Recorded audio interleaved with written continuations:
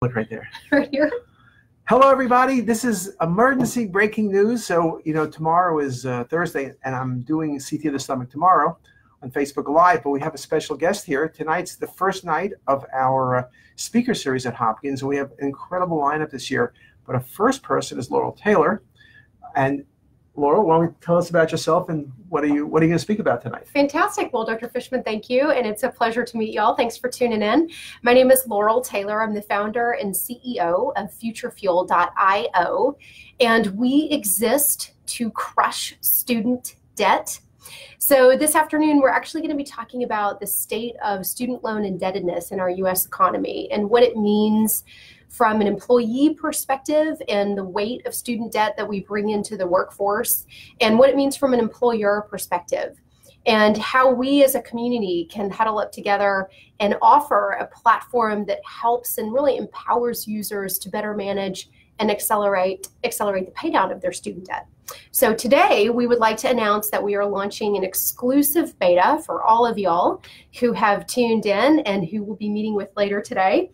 And so if you go to futurefuel.io/Johns Hopkins exclusive, you will see this. It's a little hard to see here, but you will see a landing page where you can sign up to participate in exclusive access to our beta. So on average, we're saving users about $56,000 over the lifespan of their loan.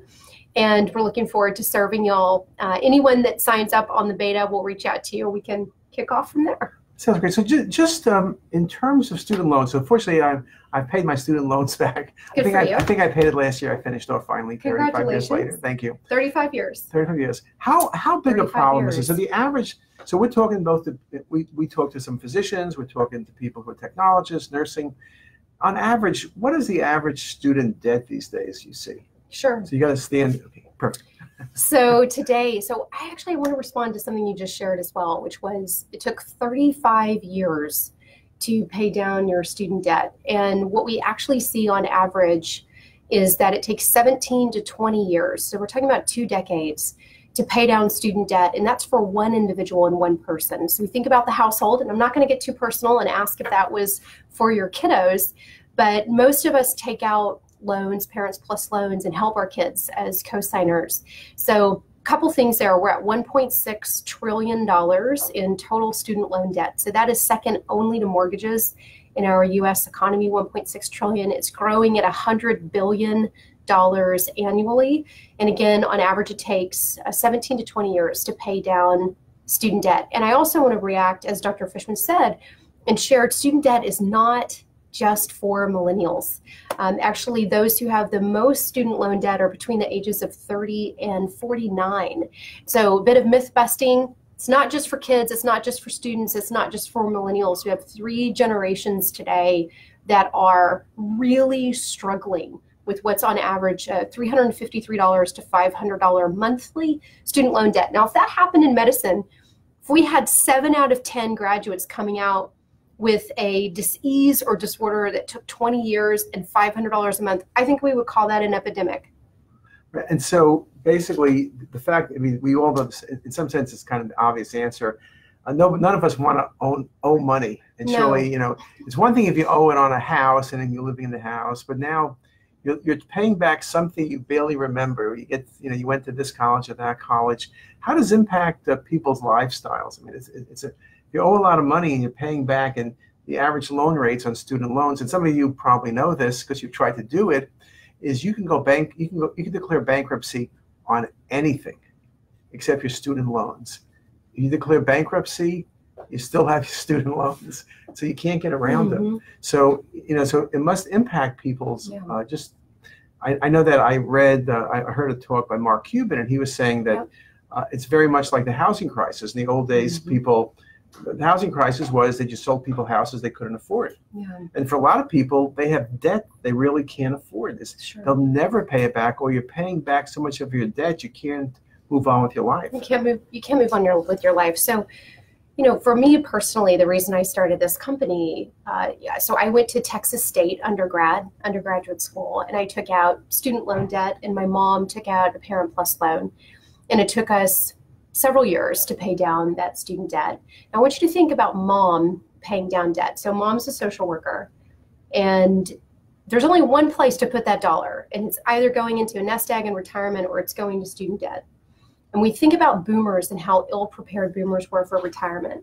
And now you fast forward and we have 3 generations that have an amount of student loan debt that we have never seen before in our economy. And so what it means is my lifestyle of living in San Francisco, I had 4 roommates, I'm barely making my rent. I put nothing into savings or retirement until my early 30s. And so the quality of life and the long-term financial implications, it is financially devastating to be playing the game of compound interest on debt for 17 to 20 years. There's only one place to put that dollar. And so our mission is to intercept that and to enable users to understand what they have, optimize their pay down paths, accelerate their pay down through personalization, through a platform, and to enable them to go beyond debt and begin to build wealth. So if let's say I'm finished and I have $100,000 in Sure. debt, the way you do things, and so I'd be paying so much dollars a month for like X number of years. Sure. With the things you've worked on, how much would it save an average person if they did it? I love that question. Thank you for that question. So we have a number of different capabilities, but one of the capabilities that has really been a home run from a user experience perspective is just simply taking spare change on everyday spending. So let's say you go get your cup of coffee in the morning and it's $1.50. We're going to take the extra 50 cents, and when you reach a goal that is personalized to you, we have an algorithm that suggests a goal. It's generally 3, 5, and 7, or 20, 25, and 30. When you reach that goal, we're going to sweep your spare change to your highest interest rate student loan. That one capability saves on average $15,000 in 4 years off the back end of the loan. So when we call it Roundup. When we released Roundup, what we learned is that it actually takes a village.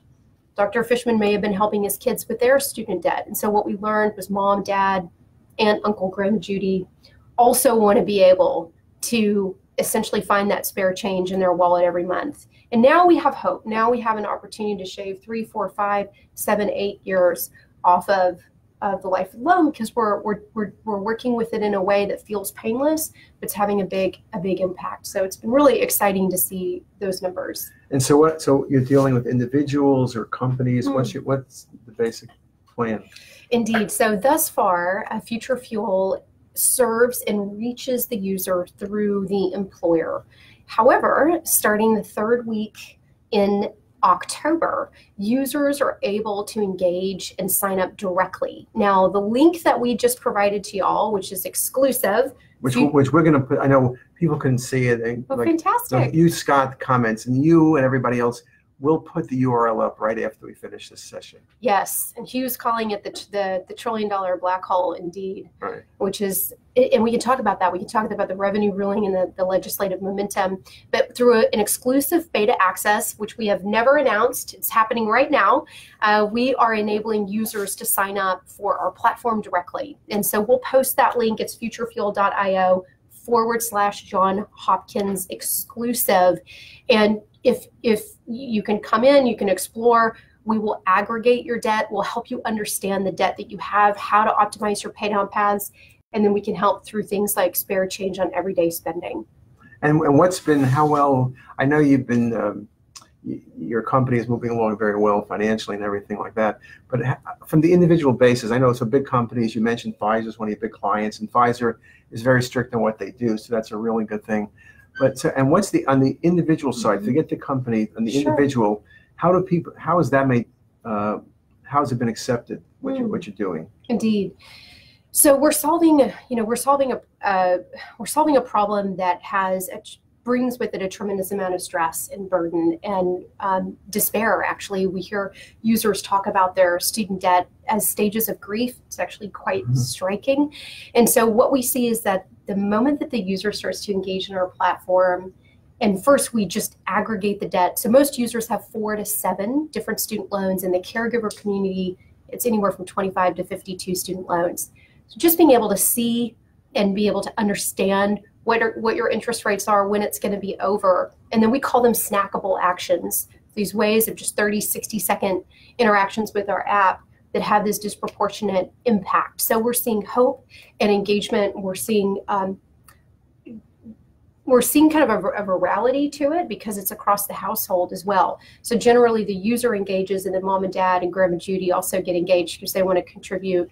They want to contribute as well. So actually Dr. Fishman brought up a really important point about, indeed, so we just heard of a user just shared that there's a member of his household that has $80,000 of student debt, which is not unusual. On our platform, the average user has about $68,000 of student debt.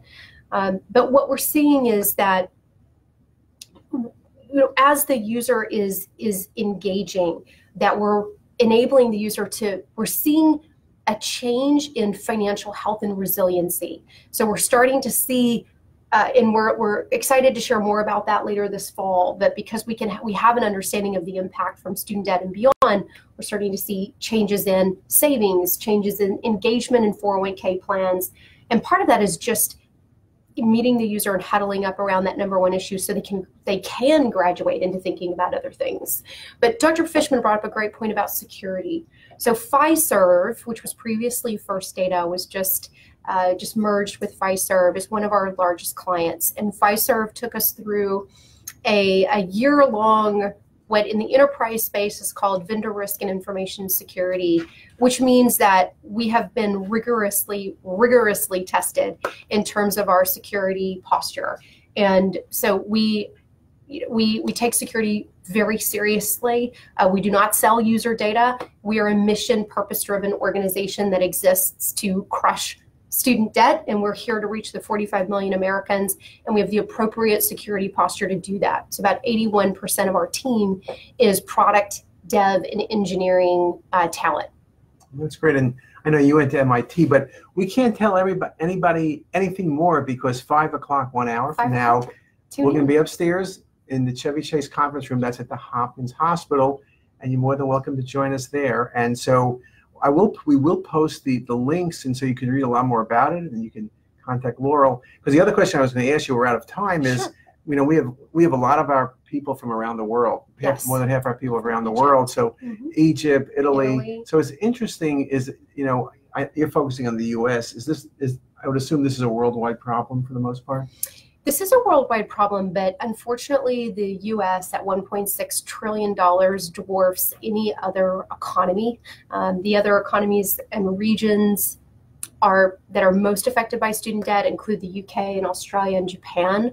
But we're really focused right now on serving Americans because the size and scale of the problem is so disproportionate right here in our own country, but we will be expanding globally over the next year. Okay.